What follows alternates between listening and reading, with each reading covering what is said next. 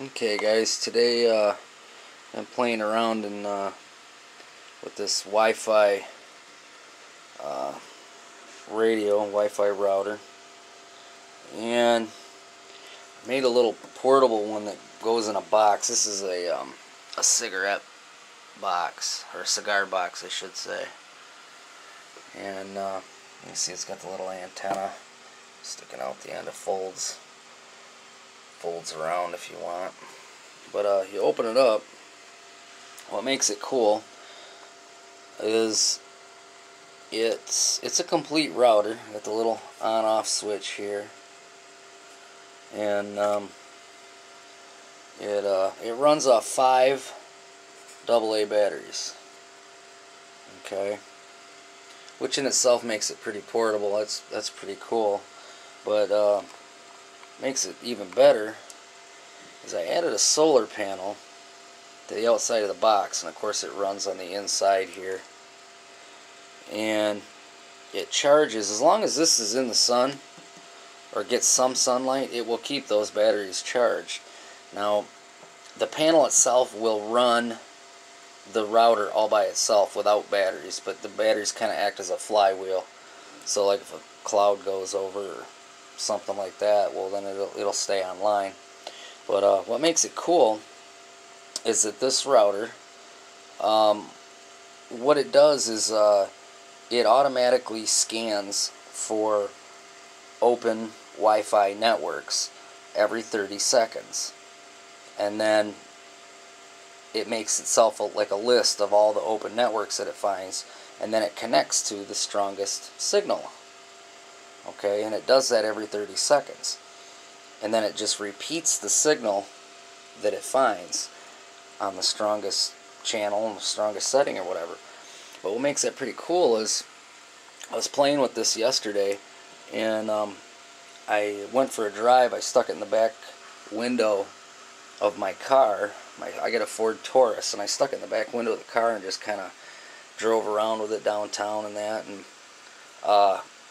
I'd stop along the way and check with my my little Acer netbook, and I could get online no matter where I went with it. It was always connecting like to a different hotspot. So I thought that was pretty cool.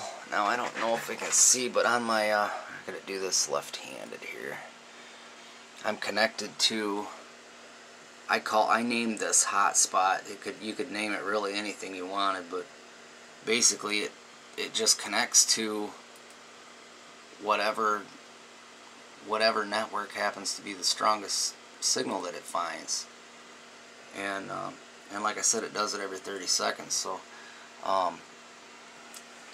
like I said, I think it's pretty cool. It doesn't take a whole lot to keep it running, and you kind of see the lights down there flashing there. It's on. But yeah, I thought that was pretty cool, and like the ultimate portability. I guess what makes it neat too is the fact that because it scans for open networks every 30 seconds and then connects to them, or connects to the strongest signal, you're almost a driving hotspot really if you have it in your car, truck, or van, or whatever. I mean, you could put it outside too if you wanted to, I guess, but ideally like in the back window of your vehicle, pretty much within probably 150 feet of your vehicle, you could surf the net. Just connect to your router, because your router is automatically going to connect to whatever it finds. And of course, if it's not, then there are no hotspots around, but that's pretty rare nowadays. There's hotspot pretty much wherever you go.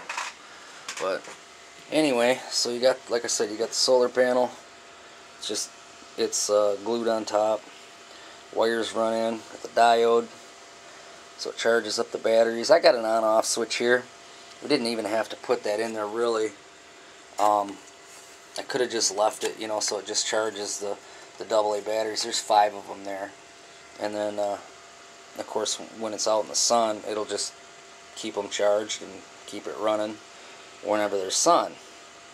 But I wanted the on-off switch because there'll probably be times when I wasn't using it, so I just switch it off and maybe throw it up in the window or something and just let it fully charge the batteries.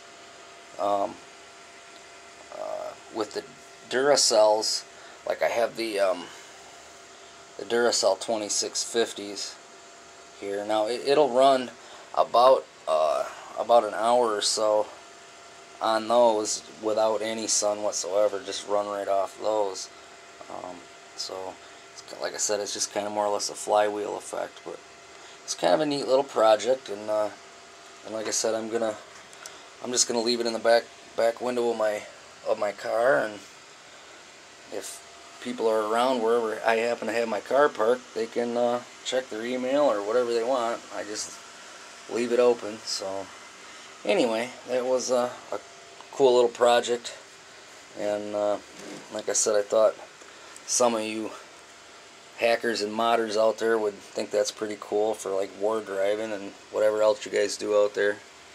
But anyway, alright, well, thanks for watching my video. Bye.